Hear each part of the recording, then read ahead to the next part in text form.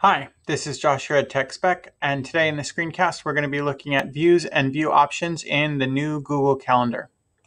So let's jump over to my Google Calendar. You see here, I know I'm in my domain because I have the Alisal logo here. I am currently in the week view. We can see the Sunday to Saturday view. In the upper left, we have the month at a glance, and today's date is highlighted. Then down the left, we have all of the different calendars that I can see or edit. The permissions vary. Now, you'll see some of these have checks and some of these do not. The ones that have checks are the ones I'm currently viewing. Now, the reason I have so many calendars is because I am either the teacher or a student in a lot of different Google Classrooms. And whenever a Google Classroom is created and you're the teacher, or when you're enrolled, it creates a companion Google Calendar. Now, these can all be hidden from view, but for right now, I'm just not showing them. So let's see what happens when we click the check marks. So you see all of my events have gone away. Now, I haven't lost the calendar. They're just no longer displaying. If you have a lot of events on a lot of different calendars, this can be really handy to turn things on and off so you don't have to look at everything all at the same time. So these are my reminders. You see the reminders, they have a little finger with a string tied around on them. And if I uncheck that, they go away. Now I haven't lost my reminders, they're just not displaying. But looking at this in week view is not always going to be the most useful to us. So we're going to be looking up here in the upper right, and we have several things. And you'll notice in Google, if you just hover your cursor over things, that it'll usually tell you what they are. So here we have search, where we can search through and look for events in our calendar. This gear is our settings menu, and we'll be looking at that in a second. But then we have this drop down. And this drop down shows several things. Here are all my different views. I have day, week, month, year, schedule, and 2 weeks, which is actually a custom view. Your calendar probably says 4 days here. Mine says 2 weeks because I've set it as custom, and I'll show you how to do that. We can show the weekends and show declined events. These checks means these are turned off. So let's turn off the weekends and see what we get.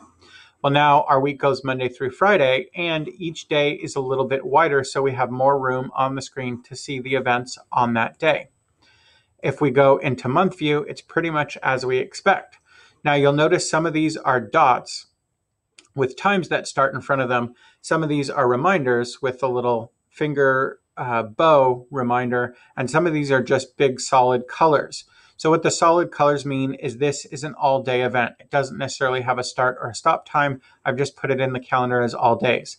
So you see up here where these say assignment, those are related to a Google Classroom. They weren't given a specific due date and time. They were just given the date. So these are all-day events. This is a multi-day event. That's why this color block for Q National goes over the space of several days. And you see on the Ed Services calendar, spring break school is closed. Now it's in gray, but I see that little yellow, and I see over here that Ed Services is yellow, and that's how I color match. So anything in green is on Josh Harris, anything in the orange is this demonstration calendar, and with the little yellow mark, that's over here in Ed Services. So let's go back to the week view. There's also something interesting in day view, where I can see side by side the calendars of other people who I can edit their calendar. In year, you don't see any events, but you do see the year at a glance if you need to look forward at certain things. Schedule view is really unique, and it looks more like an agenda. I really like schedule view because it lets me look at things as sort of a list of events I have to go to instead of spaced over several days.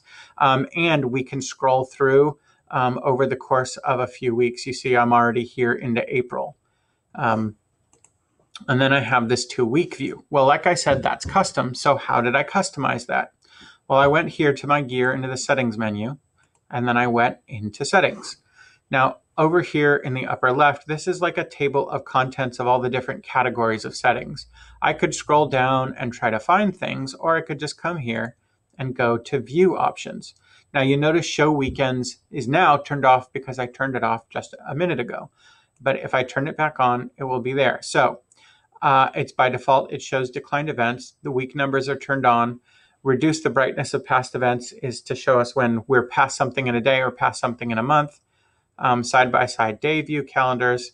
You can change what day of the week your calendar starts on. If you're not showing weekends, this isn't really much of a difference for you. But custom view, this is what, by default, yours is probably 4 days. And let's take a look at what 4 days looks like.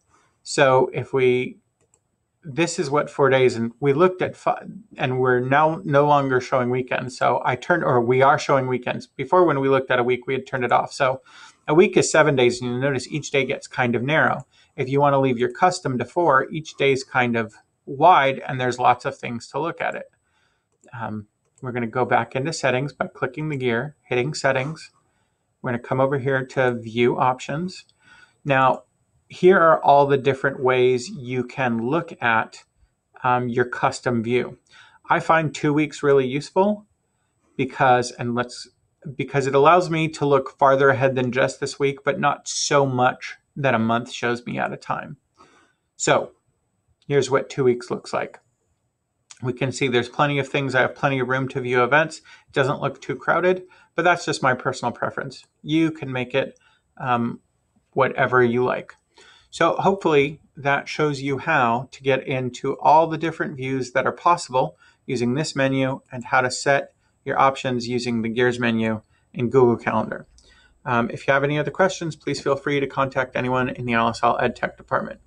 Thank you, and happy Googling.